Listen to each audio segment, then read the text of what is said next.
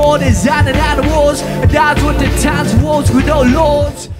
It's really important for me that I don't get bored at doing what I'm doing, you know, whether it's just writing rhymes or going to the studio to record a song.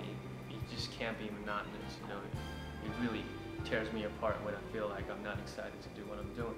So over the last few years, I've really tried to use my hands as much as possible. I've done exhibits where I write my lyrics on the wall and exhibit all of my you know, rap notes, lyric notebooks, and also, you know, I've gone into designing things. I've always designed equipment, I've designed watches, you know, clothes.